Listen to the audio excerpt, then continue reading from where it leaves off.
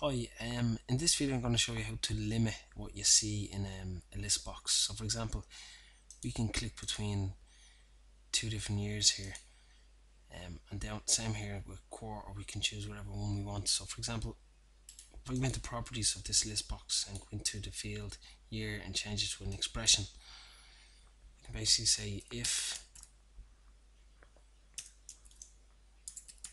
year is greater than or equal to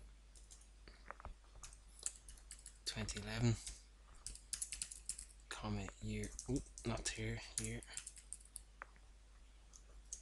close your parentheses, click OK. If you click apply now, you can see we can still see 2010, 2011. If you click apply, you've only the option for 2011. Again, you can do the same with quarter. Just going to give it a title. Add the expression if quarter is greater than quarter two, comma quarter.